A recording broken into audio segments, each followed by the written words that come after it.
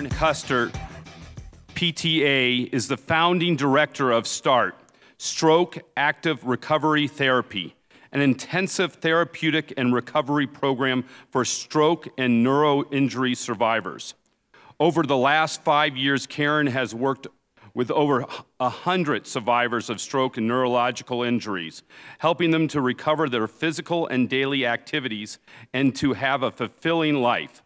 She's created a program that integrates intense physical therapy with social and cognitive skills that has enabled survivors to go from wheelchair-bound to skiing or driving cars.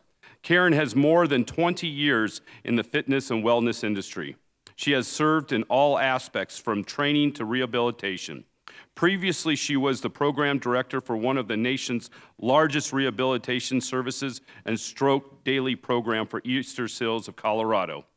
Additionally, she has worked as a physical therapist assistant in outpatient rehab, treating patients with neurological and orthopedic diagnosis, utilizing various manual approaches.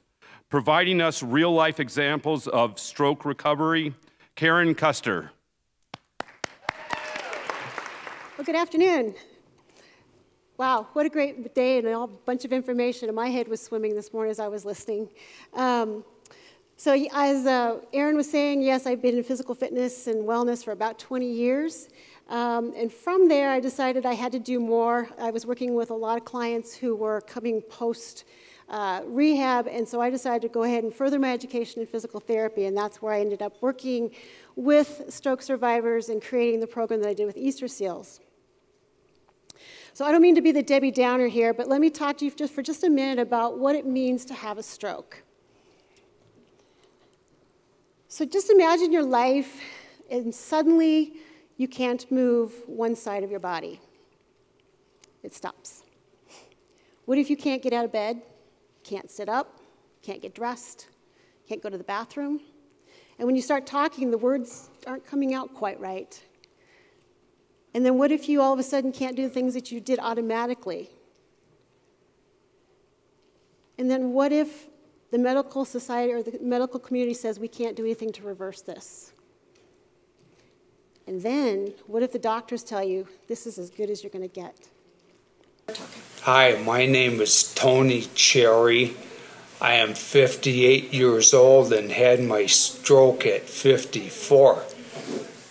When I woke up from it, my neurologist asked me to move several of my extremities.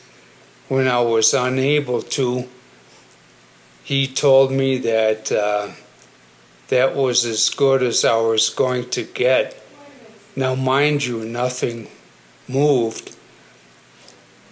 And now, mind you, also, this is a doctor, and I told him, bullshit, you don't know who I am, and this is not going to, I'm not going to be like this for the rest of my life. So I'm going to introduce a lot of my clients to you today.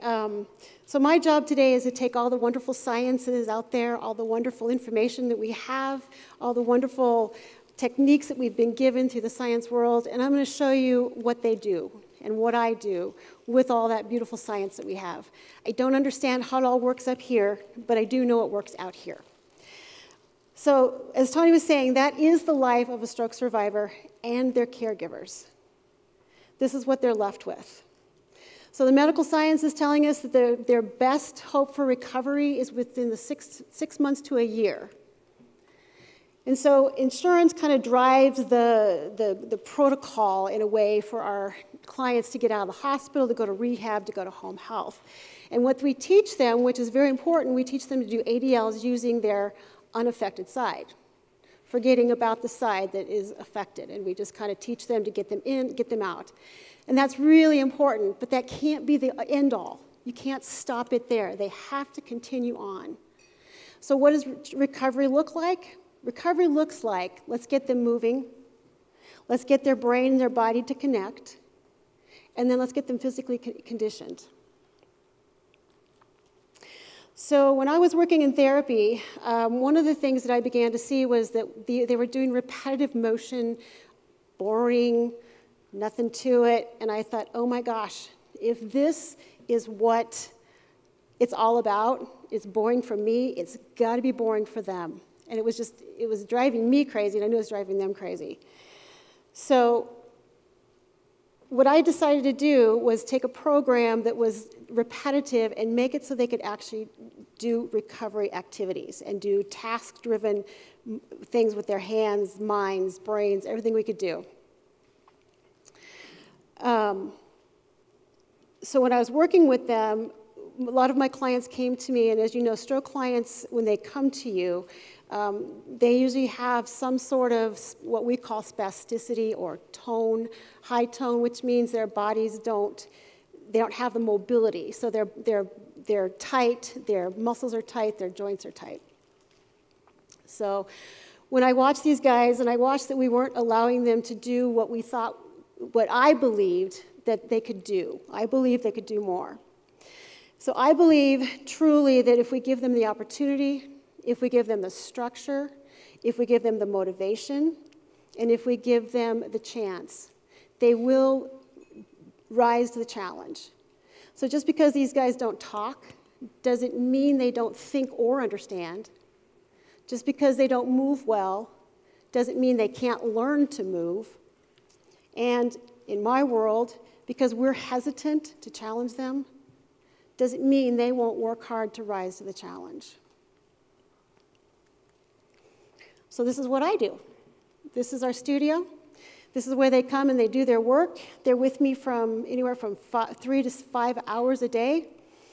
And these are some of my guys, and of course we do have a lot of fun and we do laugh a lot. I was just talking to Heidi, and we were talking about, giving out as a caregiver and as a provider, and the energy we put out, and do we get the energy back? And I got to tell you, we do. We have a great time here. So what we've designed is a program where we want to get their body moving. We've got to get them moving. So without having good mobility, we can't get them to move. Then we work on connecting the brain. We work on the brain to the body, just like we've heard all day today how important exercise is and the brain and the connection there. And then the last thing we do, we got to get physically fit, because there is research out there that says they have got to work out. We've got to get them cardiovascularly healthy. So again, the clients come to us with stiff joints because of the lack of mobility due to contractures or stiff joints. So before we can actually get going on the exercise and to get the benefit and have adequate exercise, we've got to get them moving. So my physical therapist and I, we do joint mobilization, which kind of sounds scary, and it's really not. But we're just trying to get those joints to loosen up so we can actually get a range of motion, something that we can get the optimal movement we need. Because without that, we're not going to get any cardiovascular or any exercises. We've also added in soft tissue mobilization, which is some of you guys would say was massage, but we actually get into the tissue and we actually move it around so that we can, again, get that range of motion. And then we are doing passive range of motion to what we call active range of motion. And then we are doing a stretching program, because all the muscles need to be stretched so that we can keep the mobility of the joints. So once we get the body moving, we got the joints moving, we got some more mobility, better range of motion. So what we've found in our research is that we're seeing a lot of improvement and some really good recovery through mental imagery. So we've been starting to practice with a lot of this, and we just started doing this about 8 months ago. And we're seeing some really interesting, fun things happening. So one of the things we're doing, this is called mirror therapy. And the premise behind this is that it will help create skill mobility. It actually helps decrease pain, possibly decrease neglect, and some sensory impairments. So this is Dave. This is one of my clients. He is doing both upper extremity and lower extremity. He's basically looking into the mirror. His right hand, which is the affected side, is behind the mirror. His unaffected side is moving the object in the mirror, and he's watching his hand in the mirror. And what that does is the brain perceives the right hand meeting the left hand. It's an interesting phenomenon. The first day we had him do this, he was probably 15 minutes into the activity, and we'll do things like wash the table, we'll stack plates, we'll, fold something up, we will, and then we're pressing down on it. So we're trying to get different tactile feedback through his unaffected side. And he was doing this for about 15 minutes, and he stops in the center of it, and he said, wait a minute. I said, what do you mean, wait a minute? And he goes, there's something happening in my right hand. And I said, what do you mean? And he says, I don't know. My shoulder's tingly. And that's 15 minutes in. I'm getting kind of excited. Of course, I don't want to show too much excitement because we're just starting working on this stuff. But he started showing some really interesting movement patterns of his elbow and his hand, and he's got a very stiff hand. A little story about Dave here. He is a skier. We got him skiing after about a year of me working with him. I got him set up so he can go skiing. We did all adaptive ski exercises so he could go, wall sits, and you'll see him do that here pretty soon. But he was skiing, and he came down the hill, was standing at the bottom of the hill, and fell. Not skiing, he fell standing still, and broke his wrist. Sadly, it was his affected side, and so he came to us, and of course I was clapping when he came in, because I said, well, at least you broke your arm doing something you enjoyed. But he's real stiff, but we started seeing some mobility of a wrist that actually had not been set quite right in the cast, and he's getting some mobility. And again, here's his feet. We're doing both legs. This was something we wanted to try, because we've got lower extremity to work on and upper extremity, so we wanted to try with the legs. So this is another client. This is Don. He has been doing the mirror therapy as well. And then once we get through the mirror therapy thing, we really try to push the utilization of their affected hand.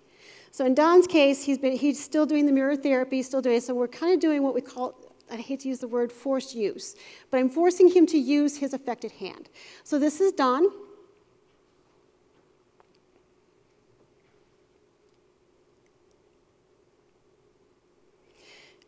If you notice his tremor, so this is the beginning of his exercise. And he did this for about maybe 20 minutes after doing the therapy, the mirror therapy. And now watch.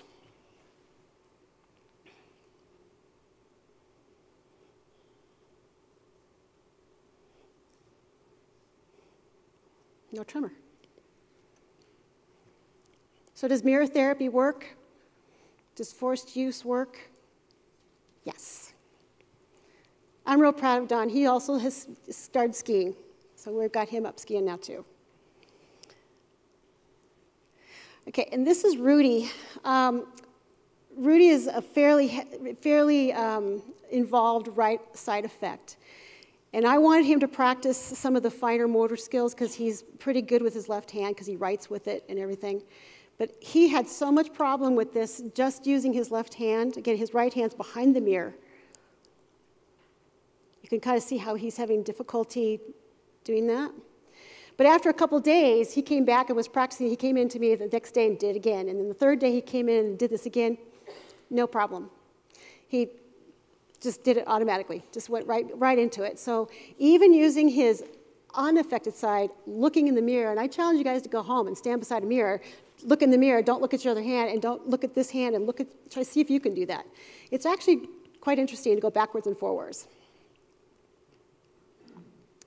So once we've done all of the mirror imaging and we do the forced use, one of the things that a lot of stroke survivors have when they walk, they curl their toes, or they internally rotate their legs, or their knees are stiff, or they come down into a lock position for stabilization when they stand, during the stance phase of their walk.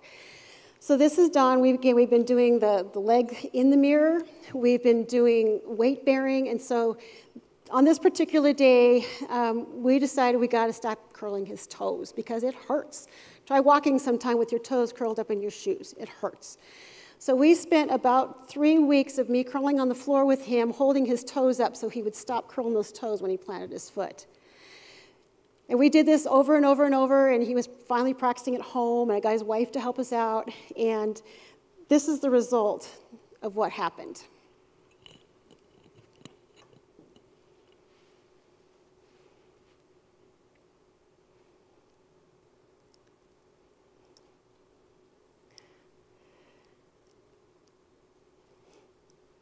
Now watch him go backwards. Watch him bend his toe. There you go.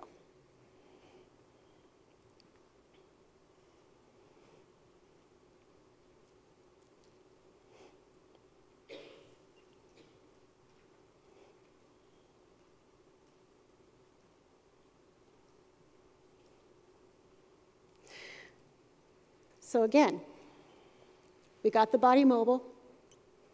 Okay, we're working with the brain through the mirror therapy. We do the tactile movement, and then they practice, and this is one of the results we get. So there's additional research out there that talks about just visualization. The mirror therapy is part of that visualization thing. It's that imagery. But then we started talking about doing visualization and the power of the brain. And we've heard that all morning about the power of the brain and how it can do so much over the body. And again, I don't understand all the stuff that goes on up here. But we started doing some visualization. And the way we start this is they either lay on the mat table or sit in a chair. It depends on what activity you're trying to get them to do. And we have them think about a task that they want to do. Raise their arms, reach for a cup, whatever it is in their brain that they want it. So we have them quietly sit still, and they visualize that affected side reaching for or grabbing or whatever it is in their brain. They just think about it, and they just visualize it happening. Just visualize it.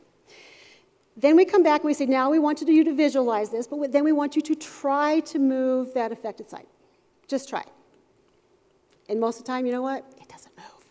And that's okay, because I want them to feel that connection like Heidi was having us do today. Close your eyes. What do you feel? Do you feel the air around you?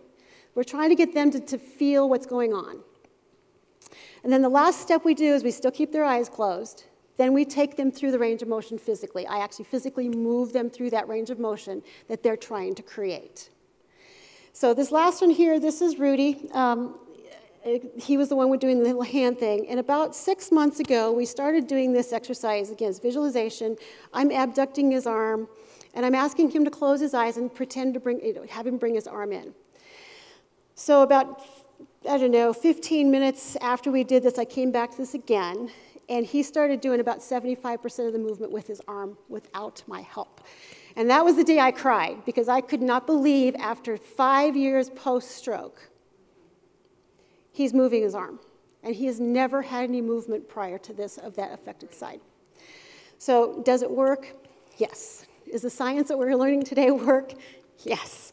I wish we had more. So this is Rudy, and he's done a phenomenal job. He's my poster child.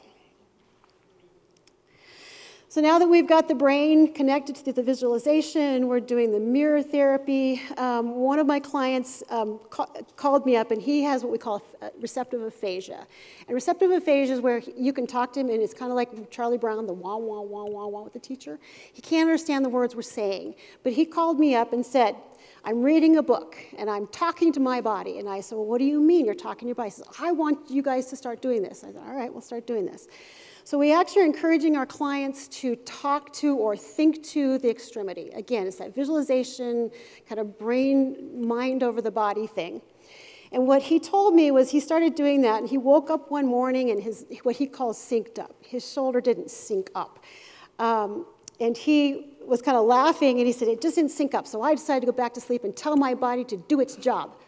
And when I woke up, my shoulder was hooked up, and my toes and my fingers on my left side were moving. And again, these guys don't move. Now, can it be just an accident?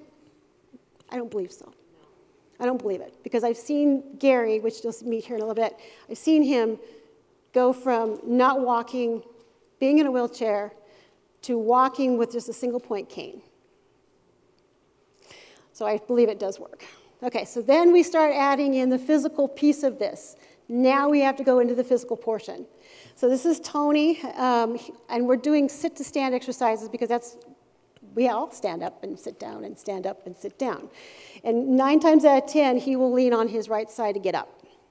Well, that's going to destroy his knee one day. So we're working very hard, and you can see my hand is really hard on his foot, pushing to give him that tactile feedback.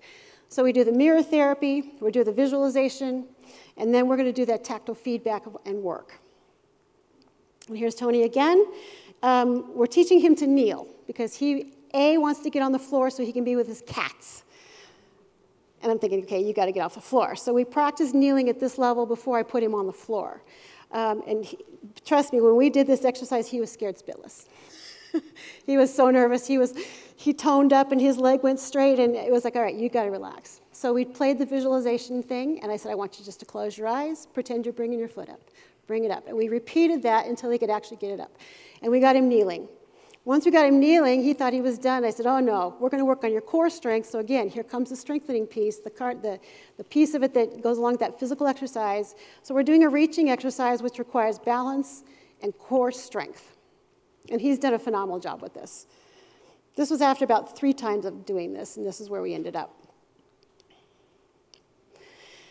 So now we put it all into that physical strength and endurance and everything. This is Dave. I told you we were doing wall sits, and this is his ski exercise. So this is the beginning of his ski exercise. He's not quite ready to go on to the further. He's been not exercising like he should, but we're getting him up on his toes, so he actually has a right side effect and knows that. And this is Rudy again. She met with the hands. So this is about 2.5 weeks ago, and if you watch his right hand, he's gripping on his own, and he's pulling down using his lats. And when I met Rudy 3 years ago, Rudy was in a wheelchair. Actually, this has been 5 years. He was in a wheelchair. I saw his potential and said, you're not staying in a wheelchair.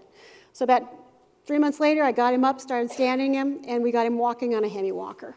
So now he walks with a walker. So additionally then, we add in the cardiovascular exercise, and all these guys do some kind of cardio every single time they come in. We monitor using heart rate monitors, and we maintain a safe heart rate based on the cardiac therapy protocol. So this is my guys all working out. And along with all the things we're doing the brain, we're doing the mirror exercises, we're doing the visualization, we're doing the mobilization, all these things all together, they're getting endurance, cardiovascular health, strength, and stamina, which is huge for these guys. So when you take all of those things and you combine all of those things, the mobilization, the brain connect to the body, then we exercise, and all of those things together, these are the results that we're getting. And I'm so proud of my clients. I can't tell you enough how hard they work. This is Tony's paintings. He started painting about 2.5 years ago, and these are some of his oils that he's been painting.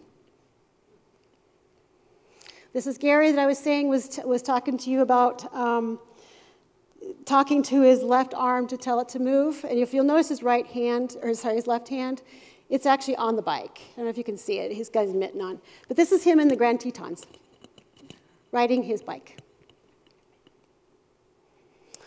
And just about a month and a half ago, we took the clients rafting. Now, if they weren't mobile, if they didn't have that brain-body connection and they weren't physically fit, we couldn't have done this. But they were all willing to get in those rafts and head down the Colorado River with us.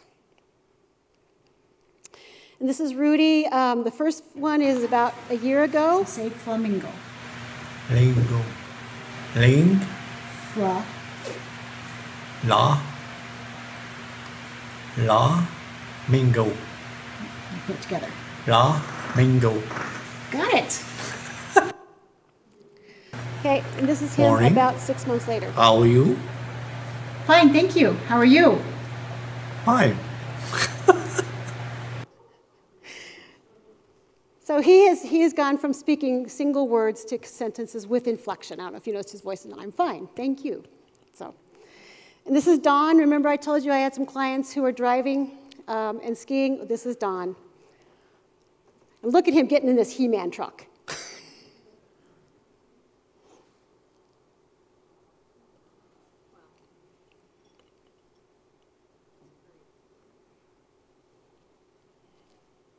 And there he goes. And this is one of my other clients, which I have introduced, and this is Diane and her husband. They hadn't danced in 5 years.